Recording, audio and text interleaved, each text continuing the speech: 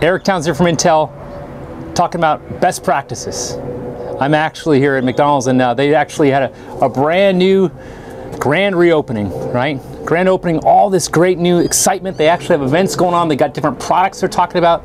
But guess what? You have a grand reopening too. Yes, you and McDonald's have some similarities, right? Grand reopening here on new systems, right? Windows 8.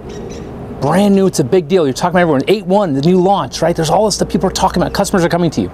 So think about this, right?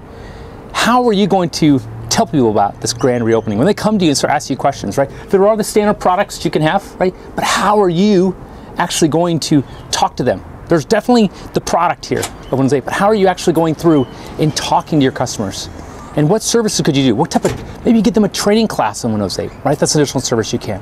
Another big thing that I've learned, and kind of a best practice, is that when you're talking about this new product that comes out, think about having a customized solution on that start screen, saying we'll customize it, we'll train you, and we'll get your users up fast in using Windows 8. So something about from a best practice perspective, when you're going and launching a new product, have some customer events, great here, right?